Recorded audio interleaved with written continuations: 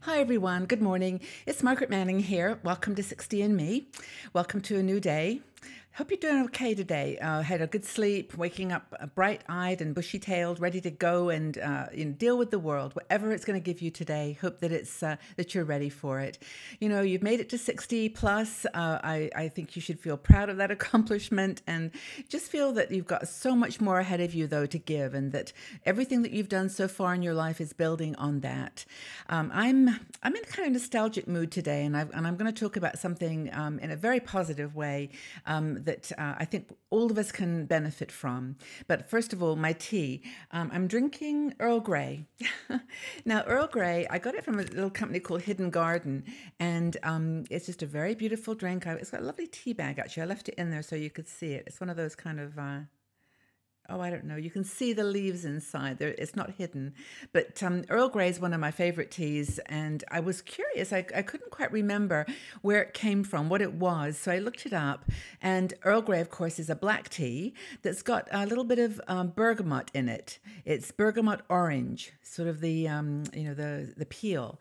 And also, I guess I was researching that there's actually a blue Earl Grey too, where they put some flowers from the cornflower family in the Earl Grey tea. So it's kind of an exotic blend tea, and I love it. I think it's really, really nice. So, cup of Earl Grey tea to start the day. Now, before I go any further, though, I do want to make sure I thank you all for being here. It's so important to me for you to know that you're such a part of my life, and I really do value you so much, and I want you to know that, okay? So, do you like my necklace? I just got this one yesterday, and I've got a little teeny story to tell you about this because it's such a fun story. I went into a town near my house called Winterthur. Winterthur is, I don't even know its history, but it's got a very interesting feeling to it. It's a bohemian town that's got lots of little boutique shops and arts and craft shops, and I always go there for that reason. But yesterday I bumped into a little shop called Octopus, and I walked in, and it's owned by a woman called Eva. And Eva showed me around her shop, and my goodness, there were like so many necklaces. This is just one of them that I chosen some little earrings to go with it. And I just love the color, and it was so spring-like and happy. But she said, "Oh, Margaret, you must go down and look at our consignment room. This is where people have brought things in and traded them for other products." So I went down, and my gosh, it was like like in Aladdin's cave. I couldn't believe my eyes of just like necklaces and bracelets and, oh, I don't know, and brooches and just beautiful stuff. And it was all very reasonable because people had decided they wanted a change of pace, and they traded their jewelry for something else. So I looked around, and honestly, I could have bought thousands of things, but this one I bought, it was 8 francs, which is about, what, $7 or $8. And it's a gorgeous necklace. Can you see? I mean, I'll just hold it up. And I'll wear it some other time properly, but this was just a really lovely little necklace. And I just love the mixture of different beads, and I thought it was really cute. But not only that, it came with a bracelet. It had a bracelet too, which is just so sweet. Anyway, Ava and I had a really nice chat. We took a selfie picture, and I'll maybe post it on Facebook. But she was just adorable, really sweet, and a woman who is living life in her 50s or 60s. I didn't ask her, but she and I had a similar, oh, I don't know, just similar feeling for life and for fun jewelry, funky jewelry. And I have a feeling that I'm going to be going back there. I'll leave the details to her place. It's called Octopus. And if you're ever in Winterthur, or if you're ever in Zurich, just go to Winterthur. It's only an hour away, and you'll love it. It's a really beautiful little town, and Eva is a nice woman. And she reminded me, which is the topic for today's chat, about how we can, what we've done in our lives, like her with her jewelry, me with my writing, that we can share with other people, and especially with younger people. We wrote an article, gosh, about 2 years ago now, and it was called 60 Things That Older Women Want Younger Women to Know. And we actually published it on Huffington Post, and there were literally tens of thousands of likes and comments on Facebook. I think about 22,000 people shared it on Facebook.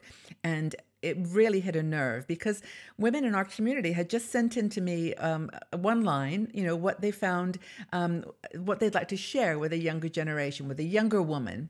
And so I was just going to sit here for a few minutes and read some of the comments that you made. And I think actually I'd like to do a follow-up article. So if you've got any that are a little different or just building on what I'm going to read here, go ahead and send them to me at margaret@60andme.com, or just leave your comment in the section below and we can all enjoy them, and then I will go back and pick them up. But they were just so sweet. And I'm not going to read all 60 because honestly, you can read the article, but I'm just going to literally read a few that, just a few that I picked out and see whether they resonate with you. So there's no names with these. It's just words, things you said that you'd like to share with a younger woman. Remember, you only have one life. This is not a dress rehearsal. Keep an eye on the here and now. Try to stay positive and look for the good in every life experience. Remember that life can change in an instant.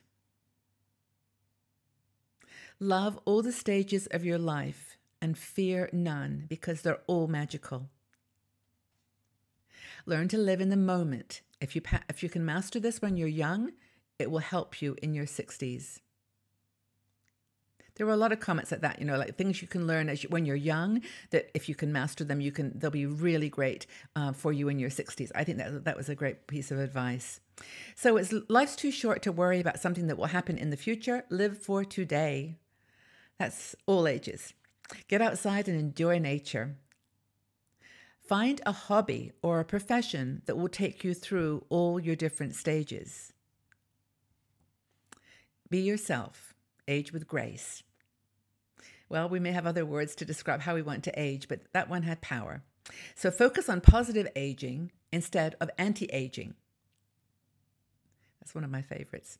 Accept the changes in your body and mind as you get older. Make memories, but always keep a soft landing place. Home. Always have a home, or a place you call home. Virginia Woolf was right. A woman just needs a room of her own and $500. Maybe it's $5,000, but a room of your own. Here's some more. Let's see. Don't worry about getting older. Worry about getting boring. Buy classic clothes. They'll always be in style. Don't obsess about wrinkles. When the lines start to show on your face, think of them as the roadmap of your life. Okay? I agree with that. Live for the present. Don't worry about getting older. The best is yet to come.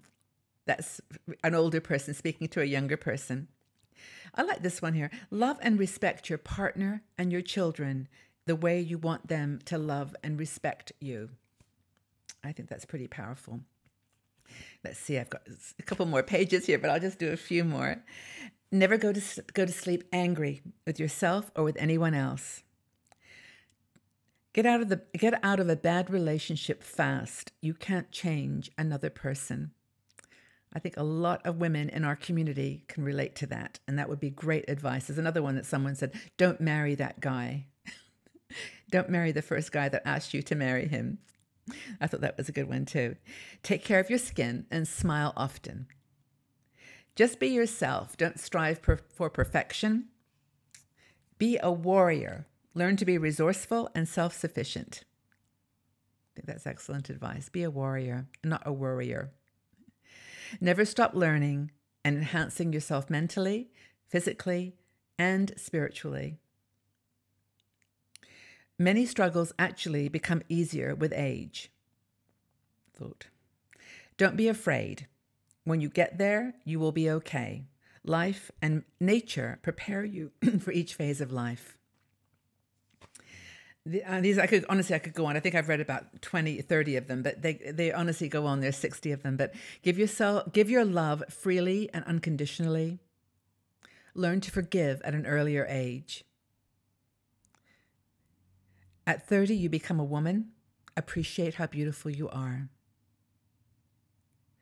Trust your instincts and never speak badly about yourself.